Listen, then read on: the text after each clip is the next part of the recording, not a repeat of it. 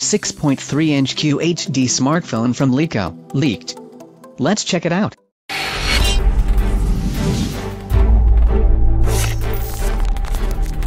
While LeEco is a relative unknown in Western markets, it has a huge presence in China and India. And with this 6.3-inch behemoth, the company is trying to enter the US market. According to the leakster on Chinese social microblogging network Weibo, the LeEco LEX920 will include a 6.3-inch Quad HD display touting a resolution of 1440 by 2560.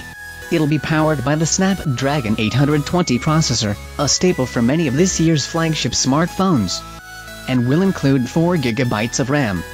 Storage-wise, the handset is expected to pack 64 GB ROM, with microSD expansion offering even more potential legroom.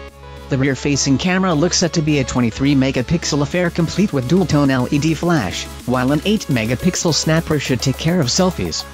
It will include a 3400 mAh battery, USB Type-C port, Android 6 Marshmallow, and yes, there will apparently be a 3.5mm jack. The leak also indicates a price tag of 1,388 yuan for the metallic-looking device, which works out at around $200.